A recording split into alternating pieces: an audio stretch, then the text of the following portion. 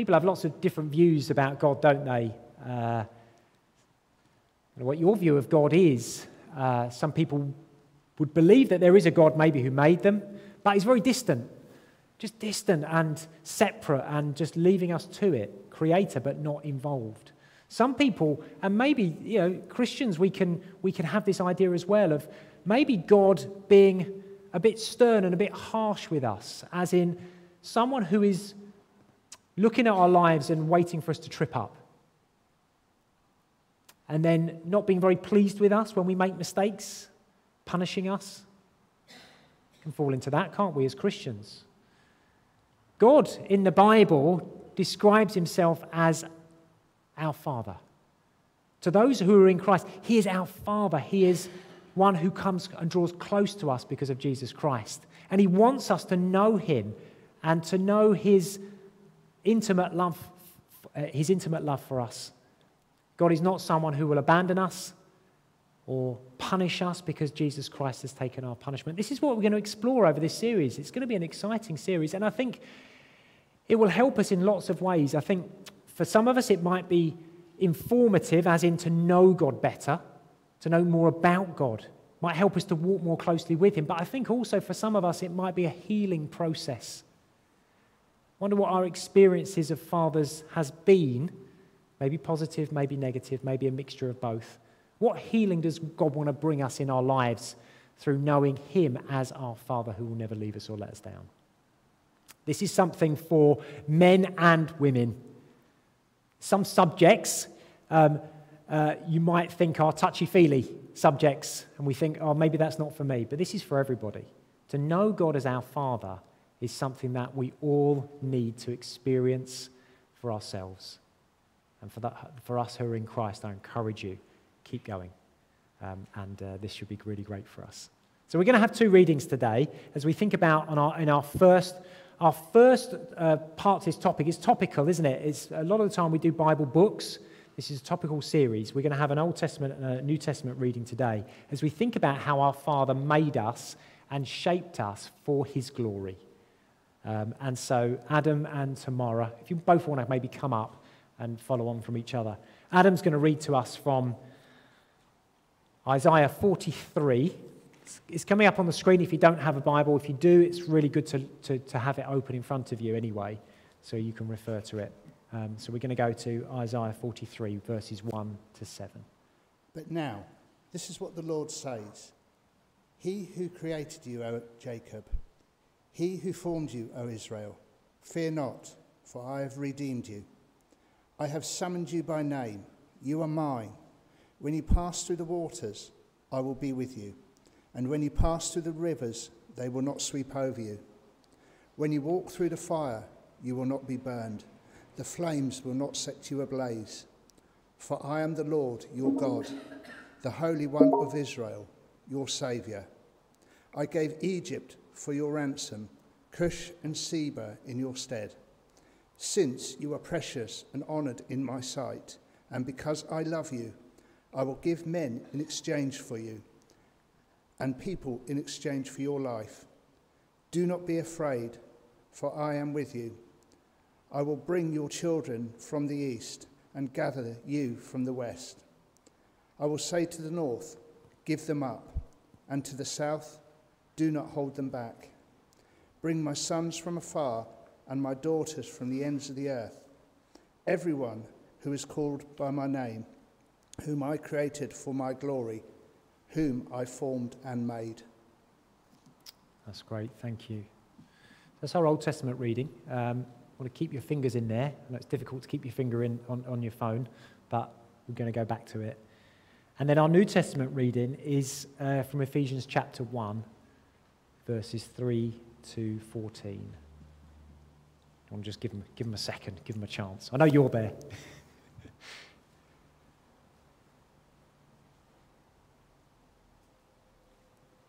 Okay, great. Let us give thanks to the God and Father of our Lord Jesus Christ, for in our union with Christ he has blessed us by giving us every spiritual blessing in the heavenly world. Even before the world was made, God had already chosen us to be his through our union with Christ, so that we would be holy and without fault before him. Because of his love, God has already decided that through Jesus Christ, he would make us his sons and daughters. This was his pleasure and purpose. Let us praise God for his glorious grace, for the free gift he gave us in his dear Son. For by the blood of Jesus Christ we are set free, that is, our sins are forgiven. How great is the grace of God, which he gave to us in such large measure. In all his wisdom and insight, God did what he had purposed, and made known to us the secret plan he had already decided to complete by means of Christ. This plan, which God will complete when the time is right, is to bring all creation together, everything in heaven and on earth, with Christ as head. All things are done according to God's plan and decision, and God chose us to be his own people in union with Christ because of his own purpose, based on what he had decided from the very beginning. Let us then, who were first to hope in Christ, praise God's glory. And you also became God's people when you heard his true message, the good news that brought you salvation. You believed in Christ, and God put his stamp of ownership on you by giving the Holy Spirit he had promised. The Spirit is the guarantee that we shall receive what God has promised his people, and this assures us that God will complete freedom to those who are his. Let us praise his glory. Thank you. Thanks very much. All right, just sort of keep those in front of you. There'll be other things that we'll refer to as well as we go through. Here's the question to start with. Can God really be called Father? I asked that question just now. How do you feel, or what goes through your mind with God being described as Father? Of course, using that term, it implies if God is our Father, that he made us, that he is our creator, that we owe our existence to him.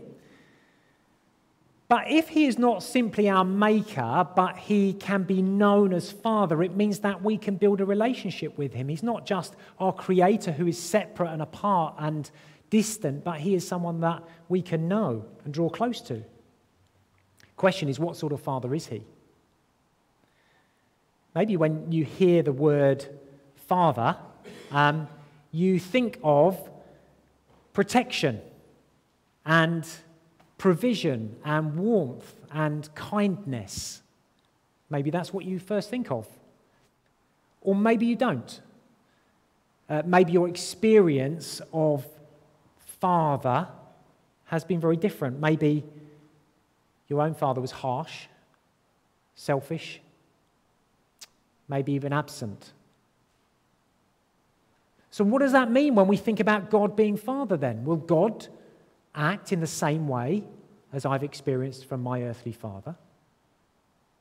Or even if I come to understand that God is a good Father, might I struggle to relate to him because I still carry the wounds of my past and my formative years that I'm struggling for healing, How do I relate to a God who's supposed to be a good Father when my other experience has not been?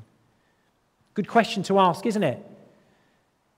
The idea as well as we go forward, which is if the idea of God as Father might conclude or bring us to the conclusion that God therefore is a man. Is that true? Is God a man? Should we relate to him in that way? Is that just an outdated concept where, patriarchal times and societies where women are suppressed and not valued for their positive qualities? What sort of portrayal of God do we have in our minds? But what does the Bible actually say? How does God want to show himself? How is he revealing himself? What's your experience of him in reality? That's where we want to start from today. During the process of writing her recent book, which is called God is Not a White Man, this lady here, Shine MacDonald, as she was writing it, she stopped using the male pronoun for God, the masculine pronoun. She stopped using it. Two things happened as she was writing the book. One, she didn't like the fact that often the portrayal of God and Jesus seems to reflect a pervasive white supremacy in society. So therefore, she says, God is not white, as others might have portrayed him. But she also came to the conclusion that she couldn't relate to God as a he either. So she says in a recent interview, not only was God not white, I came to understand that God was not a man either. She admits, of course, that, the majority of the times where God refers to himself in the Bible is male, but let's think about the other occasions as well where God is referred to in other senses. Let's look at them. Look, for example, in Genesis 1:27, it says that both male and female were created in God's image. Absolutely true, right? Hosea 13, God is pictured like a protective mother bear robbed of her cubs. Isaiah describes God as a mother who bore us, who nurses us, who comforts us. And even Jesus in the Gospels, do you remember that time in the Gospels where Jesus portrays himself like a mother hen longing to gather God's people like chicks under his wing? There's a church that's just on the Mount of Olives opposite Jerusalem with the valley in between. And the church here, you can see a picture just looking out the window of the church. It's called Dominus Flevit, which means the Lord wept. You know that time when Jesus wept over Jerusalem and he just longed to gather them. And there's a mosaic in the church there. Can you see it? A mosaic of a mother hen referring to the verse where Jesus is wanting to have that nurturing and protecting but weeping over the people that didn't respond and follow God properly.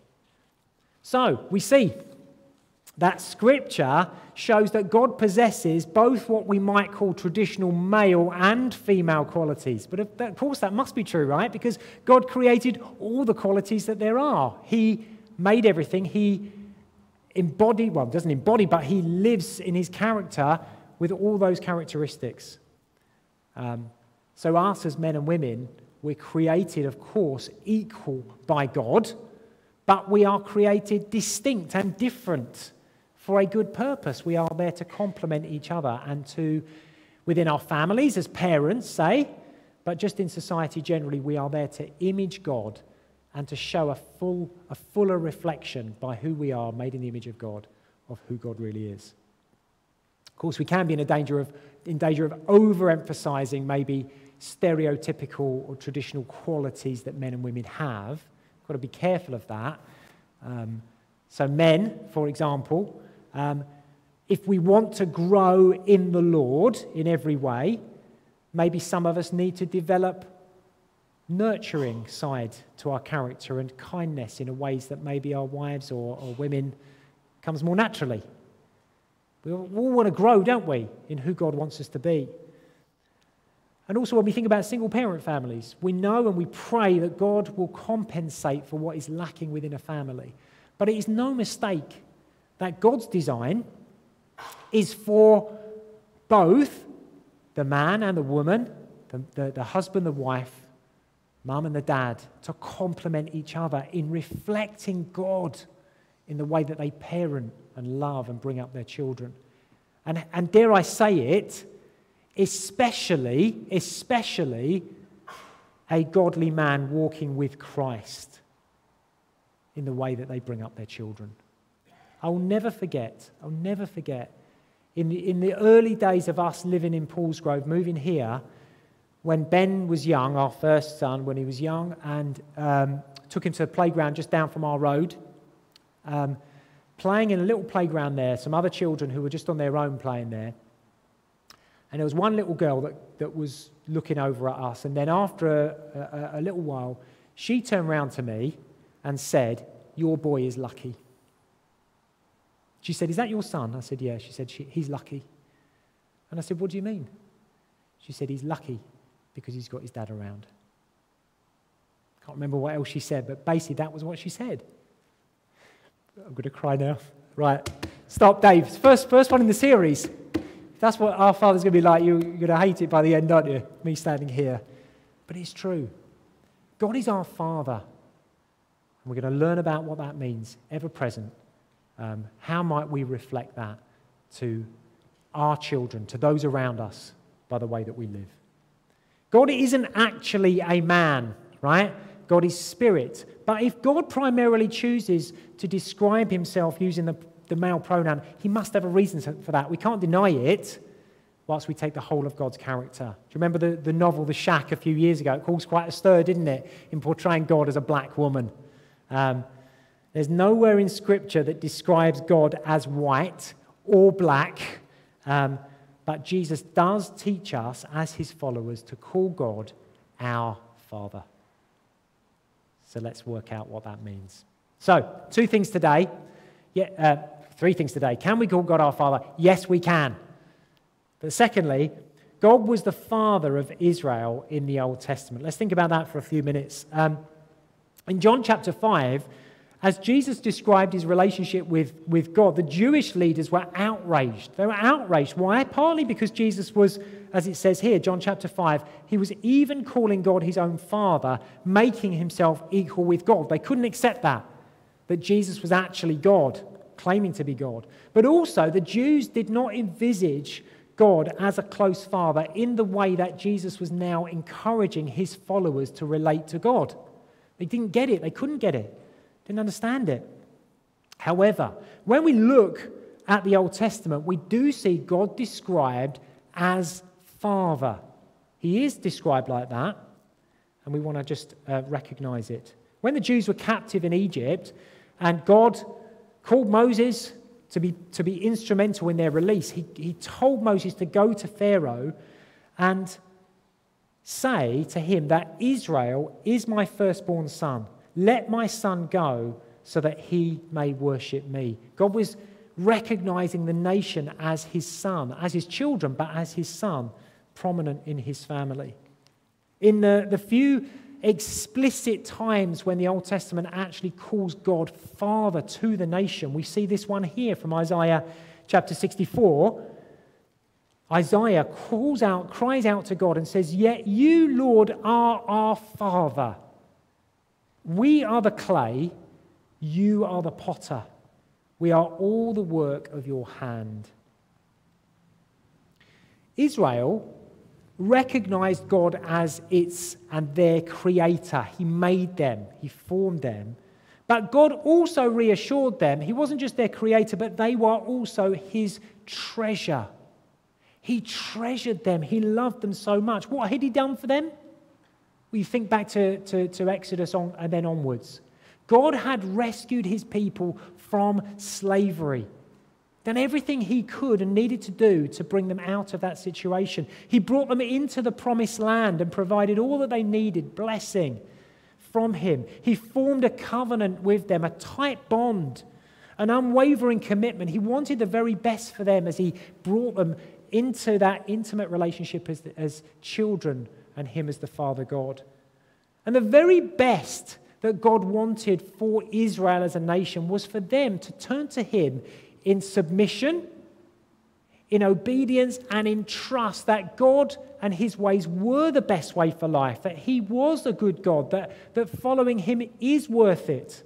His desire, we think of this image of the potter and the clay, God's desire for them, think about them for a moment, was to shape and mold them to become more like him so that they might be reflective of God's character. See, Isaiah here, as he follows on from those words, he's actually calling for God's mercy, because the context of this prayer is that Israel had turned from God. In the promised land, they'd rejected God and lived lives that were unfaithful to him, and they were exiled away from the land. Isaiah is calling to God for mercy, that God would forgive them and reshape them into the people that he wanted them to be. God, we're sorry, he's saying. Make us back into those people that you long for us to be, to reflect you more fully. That's what Isaiah is praying. And even in the Old Testament, we see God describing his relationship with Israel in intensely personal ways. Remember that reading from Isaiah that Adam read for us just now, if you've got it open. We see, don't we, verse 1. But now, this is what the Lord says. He who created you, Jacob, he who formed you, Israel. Do not fear, for I have redeemed you. I have summoned you by name. You are mine. So God made them. But for what? For what purpose did God make them? God made them for himself. You are mine, God says. You are mine. Now that sense that Israel was God's possession may be seen or viewed by our modern minds as very controlling. God owned them. God owns people. God owns me. Is that what I want to accept? It's far from that, though, isn't it? Far from being restrictive. It's the complete opposite.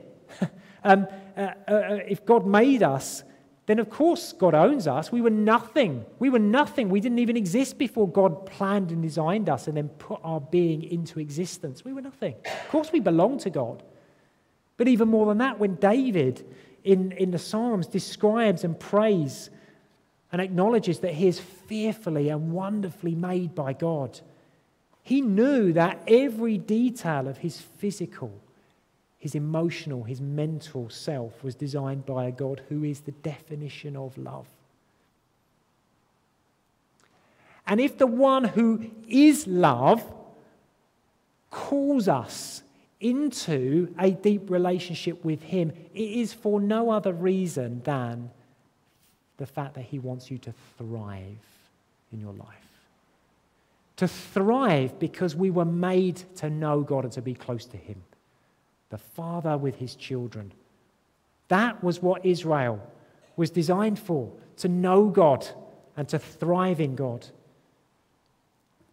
Of course, the New Testament describes how Christians belong to God. Remember this verse here? Where Paul says, "Do you not know that your body is a temple of the Holy Spirit who is in you, whom you received from God? You are not your own. You were bought with a price. Therefore, honor God with your body." Jesus Christ, when he died on the cross, he's redeemed us. He's bought us with his own blood, his own body. He paid the price with his life to bring us out of the slavery to sin into a relationship with God for a new purpose, a new life. We're not our own anymore if we're in Christ. But isn't that a great thing? Because apart from God, we'd make a mess of everything and be lost forever. Go back to Isaiah. And Isaiah describes the lengths that God went to win back his wayward children. Can you see the way that God describes himself and his people? He says in verse 1, he's their Redeemer. He's their Saviour. He says in verse 4, "You are precious and honoured in my sight. I love you." He calls them his sons and daughters. And he did whatever it took to bring back to him everyone who is called by his name, whom he created for his glory, whom he formed and made. Verse 1 says that God summoned his people by name, but in verse 7, God is very clear that they're called by my name. Tying up his identity with theirs. He says, by my name, it's me, it's my voice that calls you, and you are connected so tightly with me that this incredible bond, this covenant that I have made, means that my identity and yours are so tightly linked. We bear his very name. So Israel was created and formed by God to thrive in a close relationship with God in order to live a life of glory to God. This is what Israel was existing for, not just, yes, to be protected from the sin and the evil ways of those around them, but also to shine distinctively so that everyone could see what it means to know and be in relationship with God, to be his children, for him to be their father. God said, "I will make you as a light for the nations that my salvation might reach to the ends of the earth." God's people were there to show the world who God is and how anyone could know him. Brings us to this point here. God is our Father for all who are in Christ. Because God's making and choosing and loving and redeeming the nation of Israel through the Old Testament is a picture of what God would do more fully and completely for the world through Jesus Christ. In God's perfect wisdom, God knew and planned history before he created the world. He knew it all in advance. And he knew that he would choose people from before time began to come into relationship with him, to be called sons and daughters of God who would be their Father, to find their place in life through finding God, to be adopted as his children through Jesus Christ. God knew all of that in advance. No mistake, nothing by chance. With all the questions that you might have around that, and I'll refer to something later on where you can go 4 questions, let that be a reassurance to you if you are a Christian. God knew, God planned, God had it in hand, and God knew you before you ever were born. God made us, and he knew that we would reject him because of our sin, but he already had the rescue plan in place. The cross was always plan A, never plan B or C. In him we have redemption through his blood, the forgiveness of sins in accordance with the riches of God's grace. God is both our creator and he is our saviour. There was a story of a young boy who made a boat out of wood. And one day he took the boat down to a lake to enjoy sailing the boat on the lake. After a little while, a storm blew up so much that the boat blew out of range of where the boy was. And it got quite far away and got caught up in the rocks. And the boy managed, after a period of time, to sort of get himself round and get over to the boat to rescue the boat from the rocks and being shattered by the weather. And the boy was so delighted as he picked the boat up. And as he lifted it up, he said, "You are mine twice." Why? The boat was his first because he made it and formed it as he wanted it to be. But it was in a sense that boat became almost lost to him. But he went and won that boat back, and he'd saved it and brought it back to him. The boat was his twice. We are God's twice if we are in Christ. If you know Jesus, then God not just made you, but God has saved you in Jesus Christ, and you are his twice. He's brought you back to him. What a comfort that is. Ephesians carries on, as we heard just now. You were also included in Christ when you heard the message of truth, the gospel of your salvation. When you believed, you were marked in him with a seal, the promised Holy Spirit. We can know God as our Father through the Saviour, Jesus Christ. A different emphasis, isn't there, with the Old Testament? The nation of Israel was known as a son, God as its Father. But much more explicit in the New Testament. Jesus, in the way that he taught, but also taken up by the writers of the New Testament. The fact that each of us individually can know God personally as our Father. Galatians describes it like this. So in Christ Jesus, you are all children of God through faith in him, in Christ. So I encourage you today, this is your time to turn to Christ. To turn to Jesus, to know that you are saved from all those things in your life that you know aren't right, the sin that has blocked you from God. Jesus, through the cross, is God's way of winning us back to him, that we might be children and him as our Father. Turn to Jesus today. We are God's children in God's family. We're created, we're known, we're chosen, we're called, we're saved, we're forgiven. Why? That we might experience and enjoy God. You're a Christian. Do you enjoy God? Are you enjoying God right now? Knowing him? Being close to him? Jonathan Edwards, the Puritan preacher, said this. He said, "There's a difference between believing that God is holy and gracious and having a new sense on the heart of the loveliness and beauty of that holiness and grace. The difference between believing that God is gracious and tasting that God is gracious is as different as having a rational belief that honey is sweet and having the actual sense of its sweetness." Like, you can sit there and look at the jar of honey. You can say, "Someone's told me that honey's sweet." I believe him. You haven't tasted it yet. You're a Christian. Turn to Christ. I want you to believe, not just believe in your head that God is your Father, but your experience of God as your Father is a sweet thing. That you enjoy Him. That it's not just something we talk about, but it's something that you are experiencing day by day. So that we don't turn up on a Sunday and we don't go through the motions and we don't just say the right things, but we live in such a way that we know it in our hearts, our experience. It's my prayer for you. Maybe we need some growth in our understanding of who God is. And like I said earlier, maybe we need some healing to relate to God in the way that He wants to draw close to us. So, God's desire is that we should enjoy Him, but also that we're shaped by Him to glorify Him.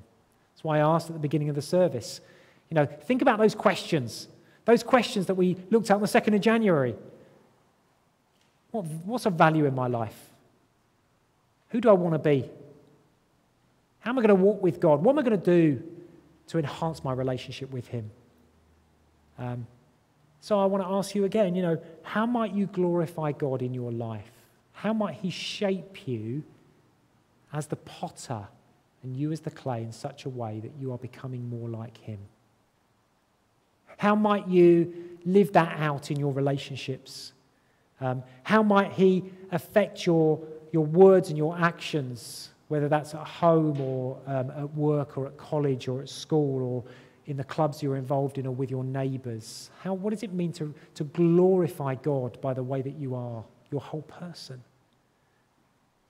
Talked about bearing the name of God. If we are a Christian, we literally bear the name of Christ, don't we? We are Christians. We bear His name. And the Bible says we are ambassadors for Christ, God making His appeal through us. We implore you on behalf of Christ, be reconciled to God. We are living for Jesus to help people to see Jesus, to come to know Jesus, that they also might enter God's family. So how might we engage and connect with those around us? Those who might have some sense of God but don't know who He is.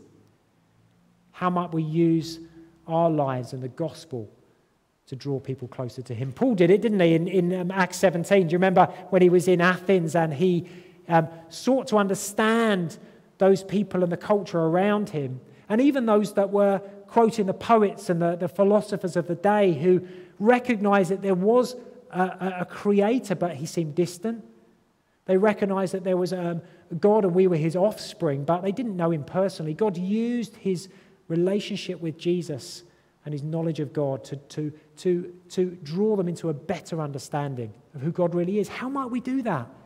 Our whole strapline is to grow as lifelong disciples of Jesus. So as you're growing, as we grow here on a Sunday, as on a Tuesday in our one-to-one times with each other, we should be shaped, and we're shaped more like children of God so that we live in the world with others who don't know Him, and they can see in us and they can hear from us, who is God? How might they be drawn to know Him too? That's part of us glorifying Him. So there we go. We are made by God to be shaped for His glory as we know Him as Father. Would our prayer be like Paul did at the end of Philippians chapter 4? Would we be able to pray this? To God, our God, and our Father, be glory in the world, in our lives, so that others might see it. Let's pray. Father, we thank You that You are our Creator. We're not randomly here. We exist because You decided to make us, each one of us, every single one of us. You've made a decision, designed us. We thank You, God, that You're not just a creator, but You're a lover. You're the one who formed us intimately and intricately, every detail of our lives. We're not here by chance, but we're here because a personal God has made us. But we thank You that You've called us to Yourself through Jesus. You've called us away from our sin and our waywardness, back into relationship with You and closeness with You. our Father, and us as your children. I pray through our series that you would help us to know you better, to find healing, to be your children, to live for your glory, and to enjoy you. And so we thank you and praise you, Lord. In Jesus' name, amen.